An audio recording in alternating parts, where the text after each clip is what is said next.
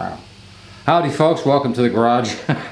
Coffee and tools here, always, and we've got something in this week that Vevor sent this over to us to take a look at it, and we're going to put it together. It's a welding cart, but I have one from HarborFreight, just so happens, and I've had nothing but a struggle with it and different complaints and problems, and I thought this one might answer those problems. So I think it would be fair to compare the two because they're in that same kind of low price range. Yeah, I have a feeling Vevor's going to come out on top on this one, but let's see. We're going to find out. Hang in and let's get this thing started.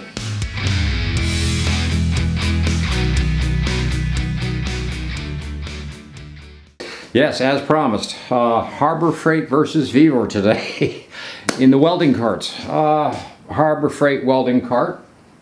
Yeah, Vevor welding cart. Okay, this is the bottom. This is the economy welding cart from HarborFreight. It's cheap, and it's built cheap and it goes together cheap.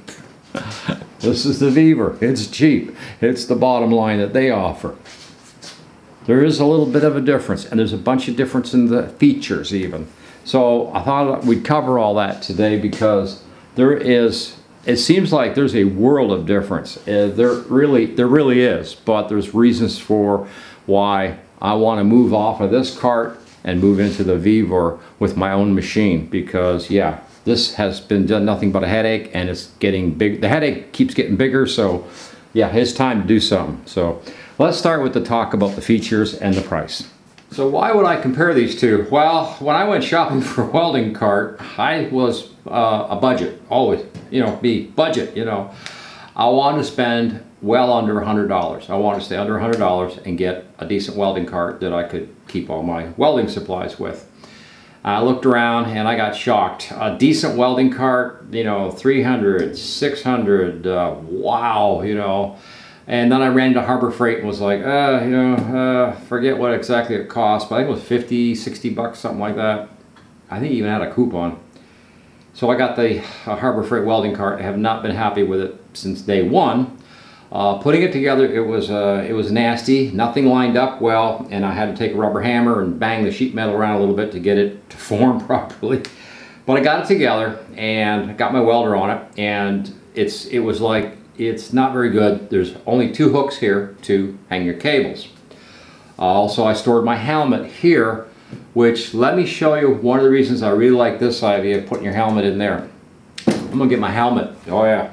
Now this is not the main helmet of choice. This is my oldest helmet.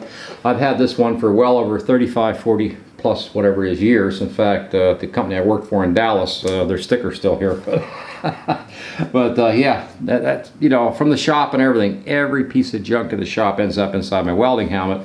Even though if I try to keep it this way, I still seem to get cobwebs and junk and everything else in there. So this was never a good thing. Vevor's, the feature, the first thing I noticed was it has a cabinet. Now I'm going to take this door off and leave it off. I don't want the door, but I wanted you guys to see it has a locking with a really nice set of keys door here, so you can lock this part of the cabinet up. But that's to secure your welding helmet if you're in like a shop, more of a shop type environment. And for me, all I want to do is be able to put my welding helmet in there and keep it nice and clean. Keep this especially nice and clean. So when I want to use it, it's out of the junk area, So yeah. So yeah, definitely two big differences. Now they're both under $100, but one's a little more money than the other, and that's kind of going to be a little push today. But at the same time, right now I looked at the full retail price of this one, the full retail price of this one. Now there is a difference. HarborFreight sometimes will choke you and throw a coupon or something at you and get 10% off or whatever. Except for certain items in the store, you know the story. And so you're going to pay around 50 bucks for this thing. And that's okay, that's fine. Okay, it is what it is. This one here lists for about $80, but a lot of times they have fire sale or 20% off discounts and stuff. So you're probably going to pay just a little bit more, but you're going to get into this one, and this one here has so many better features. It's amazing. It's a big step up. But the whole thing behind Vevor is they sell at, they say, tough tools, at half the price. And this is not a good comparison. Now, if I had one that was like this from, say, HarborFreight or another company I'm thinking of, theirs lists for around $160. So it's this size with these features. So this is half the price, you know. So I was like, okay, good. But we're not comparing. What we're going to do is stay under $100, and we're going Harbor Freight Vevor, you know. The first thing is, like I said, it was this right here. The second thing is, look at the hook storage on your cables. And that always drove me crazy because my cables would drag on the floor and stuff when I was moving my cart around, because you only have the 2 hooks on the Harbor Freight model. This one here has a total of 8 hooks actually, but you can wind your cables up, your ground for one side, your hot, or you know, your stinger, whatever it is you're using for welding, or whether it's a, you know, MIG welder, whatever, can be on the other side. I love that because you don't have all the cable all messed up and pile up on one side of the cart. You can split the load right away. Also, you notice you've got this really tall storage area to keep goodies in for your welding supplies and other things, the welding rod, the spools for the MIG, whatever welding supplies you have, your hammers, clamps. I like to keep everything, you know, on the cart. And this one, I really couldn't do it because there wasn't enough space, plus shove a helmet underneath. It was like, you know, there's just not enough cart here.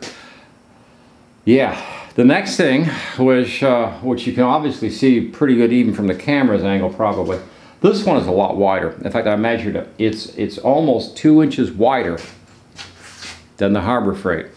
And the Harbor Freight model, the very first thing I ran into was my MIG welder. When I put it up here, I couldn't get the door open. So I had to get some wood and shim it up. But now I lost the safety of this angled shelf because my MIG welder could theoretically slide off the back. So I had to tie the welder down and at the same time still have access to open the door. So this was becoming a real pain in the you-know-what, yeah. And I tried shimming, and I started thinking about adding some sheet metal to the corners, and it was like, this cart is really getting bad, you know.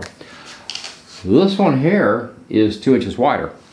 It's also higher, and it's deeper, so it allows the welder to sit up top here, and without any interference, I can open the side of the MIG welder and access what I need. So that's just some differences right there. And you can probably see it in the camera, I don't know, but I'm going to take a look at the wheels. The Vevor set of roller wheels at the front here are heavier and better built and just a nicer set of wheels at the front. The back wheels are, it's worse. The back wheels on the Vevor machine are larger and wider and will carry rated up over 200 pounds. So automatically the Harbor Freight ones, which look like something off of a kid's toy, you know, yeah, again, just not a good program, but there's the differences, okay? We're just, you know, we're talking nuts and bolts, yeah. Now, both of these did not assemble well, so I don't want to give you the impression that this thing went together like a, you know, a model plane or something. No, you know. There was some struggle putting this together. There was problems with the hardware, you know, that kind of thing, lining up the holes and everything. It was a lot of hassle. It's not well made. It's not a $600, you know, piece of equipment, obviously. But it does have some welds here on these corners, which were really poor. The Harbor Freight one has no weld. It was just bent up and they left it, and you know, that was that. So not a big issue in comparison. I would say, you know, I would almost give them like equal parts on that one because they're both, you know, not great, you know. And both are, again, under $100, so we're going to stay with that. Now, the next obvious thing you should be looking at is when I push this around, I grab the welder and I roll it around my shop because there's no handle, there's nothing to grab onto.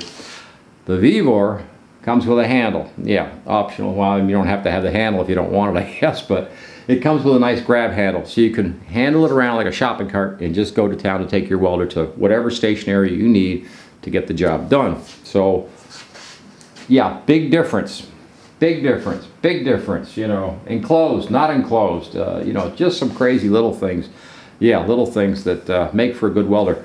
I'm going to turn these around, and we're going to look at the back just for a minute, because even at the back of these two, there's a difference. Yeah. So we're at the back, and I'm doing the best I can with my workbench because we were supposed to shoot this outside today, and it's pouring rain, which we haven't had rain forever around here, but it was like, yeah, it had to rain today when I want to do this. Let's go to the back of the Harbor Freight machine. Here we have these holes with the slots, and you put your chain through to lock your chain and your bottle. I've had the chains pop off of here and had the bottle, you know, go for a ride, but overall the bottle's not held. Just the chain is the only thing that helps hold that bottle in, and you have a lower one and a top one, so it's like, you know, it's not the end of the world, but obviously they didn't spend any time worried about your bottle. So now, the Vevor has these large half moon, you know, slots in here where your bottle sits in here, and then you put your chain across, and they're higher, again, holding your bottle more secure. So yeah, this to me is a better design. Now, that would be up to you. I run flux core a lot, so I don't use the bottle. So not having that, that's fine. I could put some hooks back here and hang some tools, or you know, whatever, I guess, anyways. But it's just the fact that this is thought out, and we have nice slots. Also, the slots are on top with the chain coming down. So what that means is if you go over a bump, the chain is not going to necessarily get out of here and unlock itself. I have had the chain pop on this thing and had the bottle, you know, fall over. So when you're moving around, you run over some bumpy stuff, you know, that's all it takes. So the back of these two machines, and again, you look at the wheels, I don't know if you can see them very well, but you can see the difference in the two wheels. Yeah, but the back of the machines, yeah, there's even a difference for your money. So yeah. Okay, so height wise, probably should have put a tape measure on, but you can see, I mean, this is definitely higher.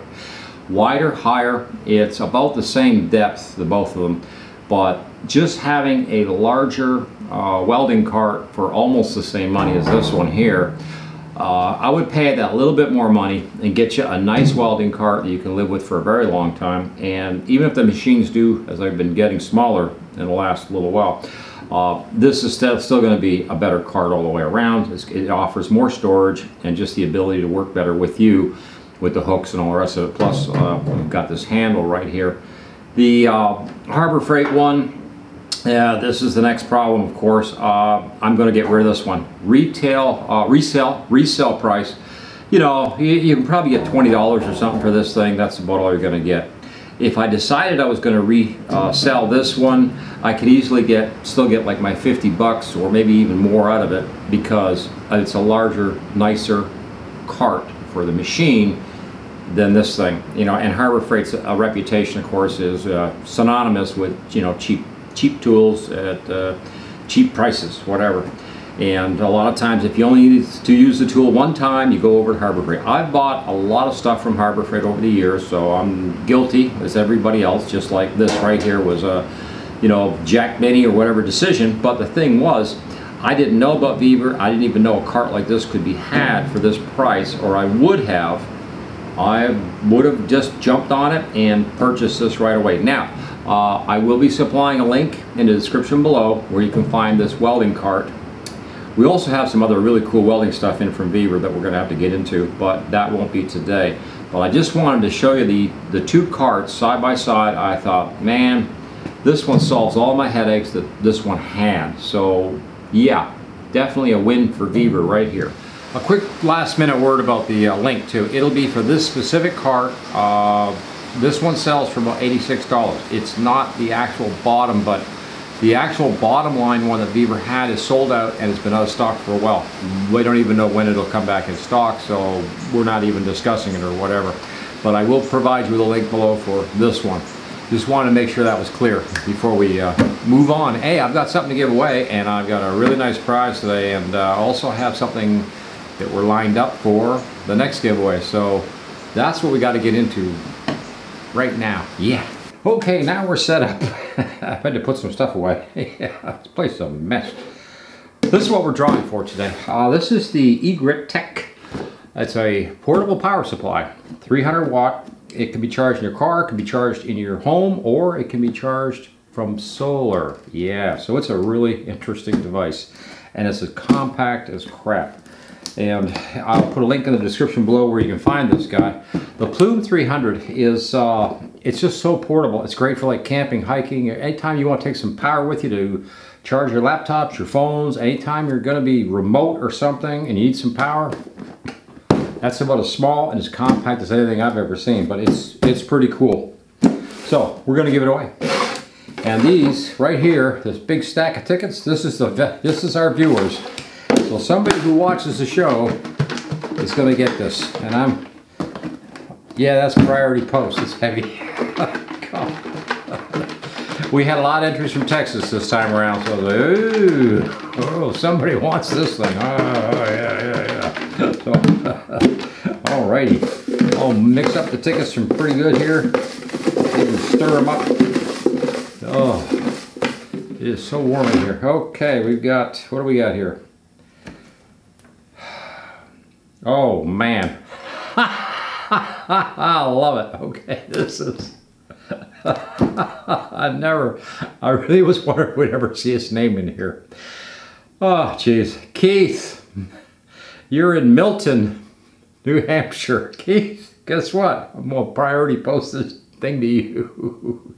And you can put it beside all your Vevor tools. Because Keith watches the show a lot. He's an amazing guy. He really is. And I was thinking either him or Don maybe, but wow. Keith, yes. Yeah, buddy, you're getting this. There was a lot of new names in there this week, too. And I was kind of wondering if it would be somebody. But I don't think Keith... No, Keith has never... He's never actually won anything from us. A couple years ago, we had just a fun thing where I said, like, let's just do a second draw for like a booby prize or something.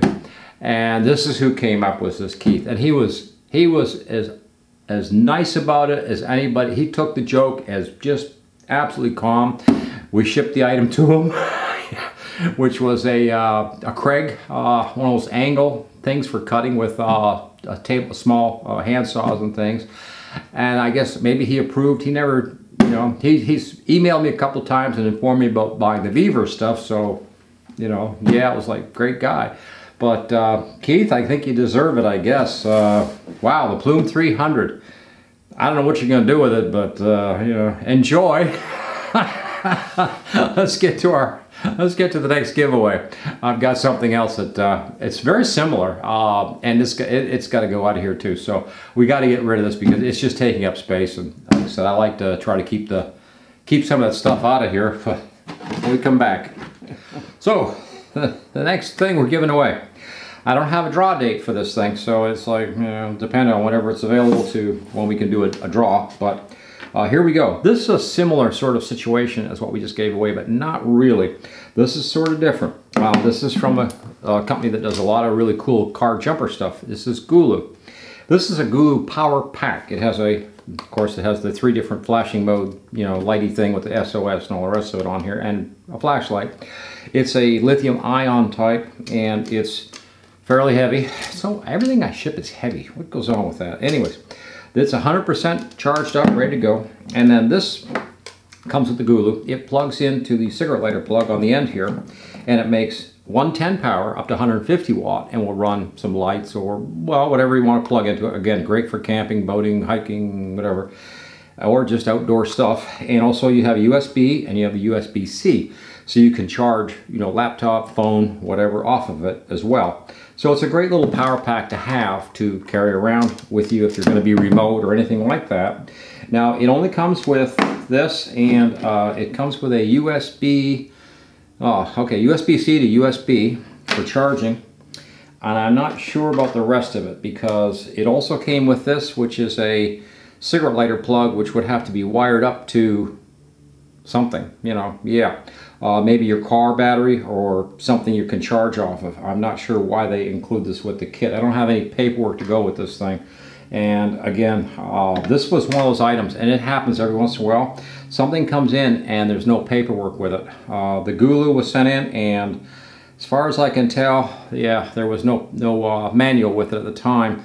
So we had to get it off the internet and just sort of read it off to you guys when we did our review.